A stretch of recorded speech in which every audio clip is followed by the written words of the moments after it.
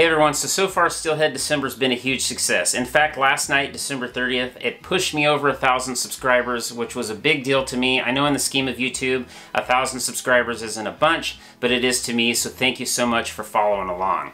So I've already uploaded all 5 episodes of Steelhead Stories. Those have got a ton of views. I truly appreciate it. I've done 4 gear videos as well, but I wanted to squeeze this video in by the end of the month. And what it is it's a list of 5 things that I wish I could go back in time and tell young Barry Rager, new steelhead fishermen, what to do to be more successful with steelhead fishing. So during the video, I'm going to post links to videos from the past that might further those points. And I also am going to include just a few clips of video just to make things a little bit more interesting. So let's get started. Oh, what a beautiful steelhead. Wow.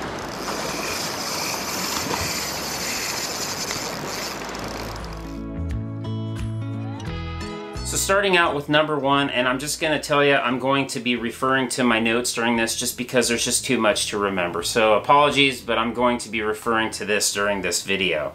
So number 1 is proper gear. Now I'm going to refer you to my 2022 Winter Steelhead gear list, which I done at the beginning of the month. The reason that that's so important is comfort. If you're not comfortable during winter steelhead season, you're just not going to spend as much time out there as necessary to have those opportunities for hookups. And what I mean by that is it's raining, it's snowing, it's cold, the wind is blowing. So if you don't have proper waders, underlayers, and things to keep you warm, you're just not going to be comfortable. And while I'm mentioning that, carry a second set of clothing with you. I'll include a little clip right here.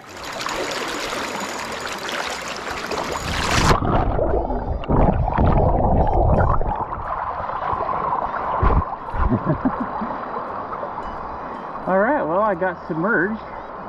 So that's from Steelhead Gauntlet. If you haven't seen it, it's episode 1 of Steelhead Stories. I actually got dipped in the river a little bit. Surprisingly, I didn't get wet, but again, it's important to have good winter steelhead gear. Those waders and my Simms wading jacket prevented me from getting water down inside, and as you can see, it's a cold, rainy day. So the second part of proper gear is having a good system for storing your tackle. I prefer a chest pack. I want to be able to change things out if I snag up and have to retie. I want to have everything on my person. Get rid of tackle boxes, get rid of tackle bags. If those are things that maybe you want to leave on the bank with your extra rods, that's understandable. But if you don't have a system to keep your basic gear with you, you're wasting time. So speaking of that, I know that not everybody can afford to have multiple rods. I generally carry 3 to 4 rods during winter steelhead fishing. That might seem a little bit crazy, but that way I don't have to retie when I want to do different methods. So I have one for float fishing with jigs, I have a bead rod, sometimes I have my drift rod with me, and I always carry a spinner rod. Having multiple rods just limits your time retying, and it gives you maximum time with your line in the water, which means more hookups.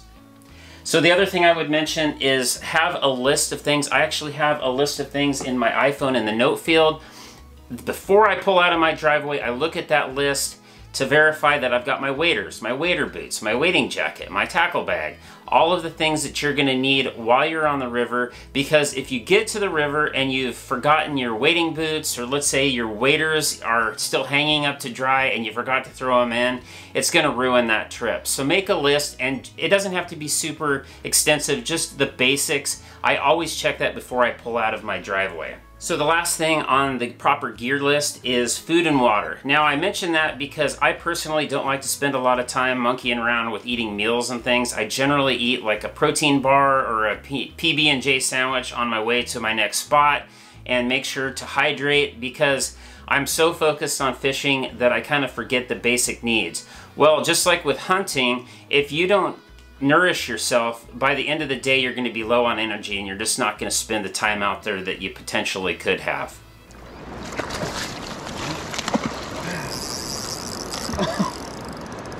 Those are some just incredible jumps.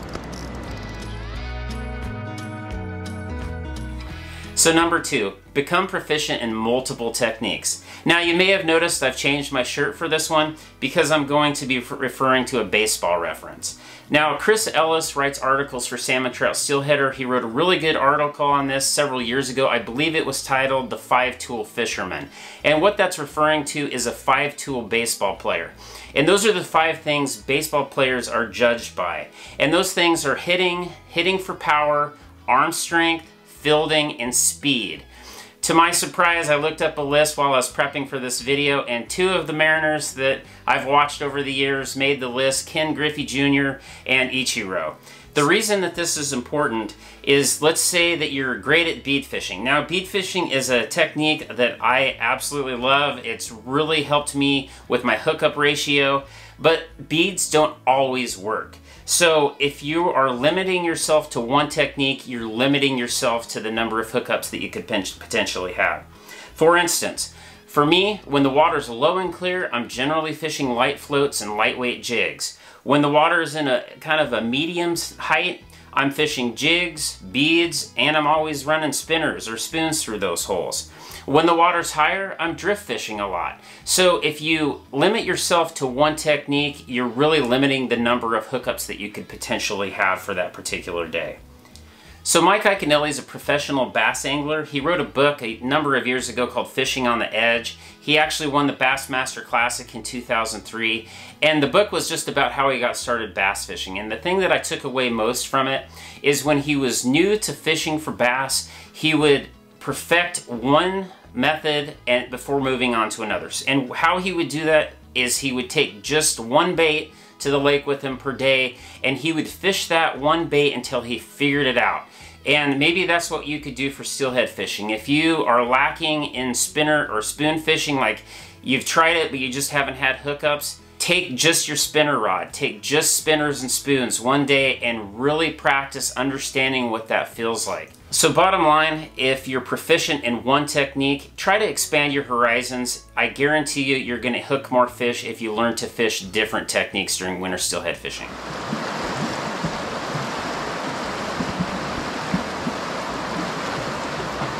Oh. There we go, steelhead. Holy moly.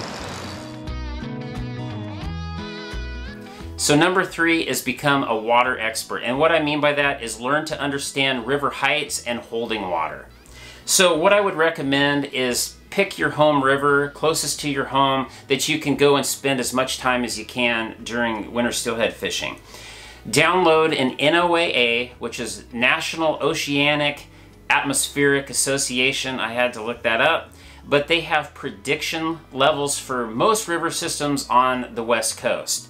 And if they don't have one for your river, find a river, like maybe a bigger river in the drainage of the river that you fish, and use that as a mark to kind of monitor river levels. River levels are so important to winter steelhead fishing. It's something that I probably check multiple times a day during winter steelhead season. I have them downloaded to my home screen on my iPhone so I can check them easily several times a day. So the reason that that's important is the holding water is going to change based on river level. Now, maybe you nail steelhead in one particular hole when the water is low, but when the water's higher, the water's probably going to be too swift for that particular spot. Maybe they'll still be there, but they're going to be further towards the river's edge where there's not quite as much current. Not to mention, different techniques work better in different river levels. So again, down in my description field, I'm going to put some links to the NOAA website and look up the prediction for your particular river. I would recommend uploading that to your smartphone or even to your computer so you can check it multiple times a day. Oh, there we go. Good Lord. Oh my God. Oh God. Oh my God. So number 4 is keep a journal. Now I would recommend a paper journal because if you're putting notes, let's say in your cell phone or on your computer, technology changes and you could potentially lose those notes. I like to be able to go back and look at my notes. In fact, these are my journals. I have them here so I can read you a little entry out of one of them. This one was actually started in 2009 and this one I started at the beginning of 2017. And I'll go over the things that I put in the entries here. So one, I put the date, I put the location, river level, whether the river's going up or down, and the reason that's important is maybe there's snow melt and during the day the river's rising or it's raining. Weather patterns, successes, and with what technique. For instance, if you catch a steelhead, record what location in the river you caught it and what technique you were using. And I even put down like if it's a specific jig or a specific spinner.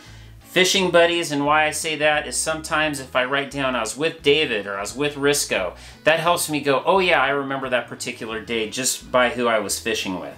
Pressure. What I mean by that is how many people are fishing on the river. Are there a ton of boats on the water? So those are things that are important, because if you're hooking fish with one particular technique, you might understand that, hey, even though there's a ton of people fishing, I'm still hooking fish with this technique. And anything else that's helpful. So I'll go ahead and read an entry out of my first journal here. I just picked one here. So February 2nd, 2014.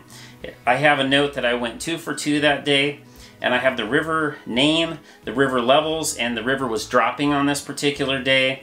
I have number 1 fish. I hooked at noon. I have the location. It was on a Nightmare jig, 1/8 ounce, about a 7-pound buck. And then the number 2 fish was at 5:30 on a glow Nightmare jig, and it was an 1/8 ounce. So the glow jig just has a glow in the dark head. I have down that it was a 7-pound approximately hen. It was a fighter. I have the location again, and that's just kind of an example, so I can go back here and go, okay, at this river level, jigs were working. And that's why having a journal is so nice, so you can go back before your next trip, or maybe the water's high and you can't fish and you just want to go back and kind of look through your old fishing trips. So anyway, number 4 is a journal.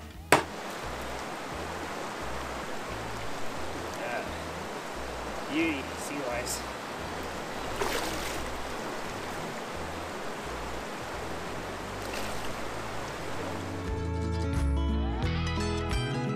So lastly, this is twofold. It's experience and persistence. There's no substitution for time on the water. That's just the bottom line.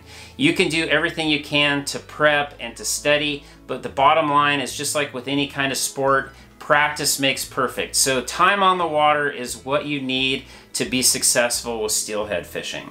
I often say that you can do things 99% right and still not catch a steelhead.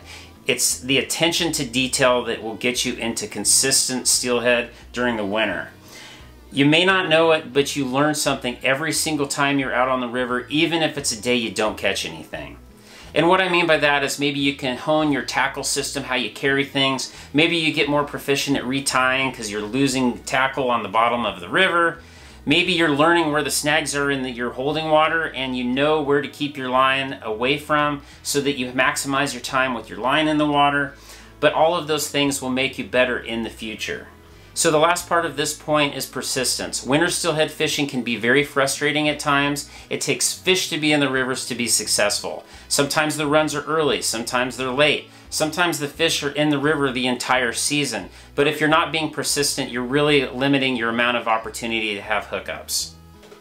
So if the video was helpful, consider subscribing, turn on the notification bell so you don't miss future videos. I generally post new fishing videos Fridays at 6 p.m., but during 2022, I've already decided if I don't have a video of quality, I'm just not going to post. So make sure to hit the bell, that way it'll notify you when I release new videos. If you have any questions, leave them down below in the comment field. I'm going to do a Q&A of all of the questions that come in during Steelhead December, and I'm going to post that in January.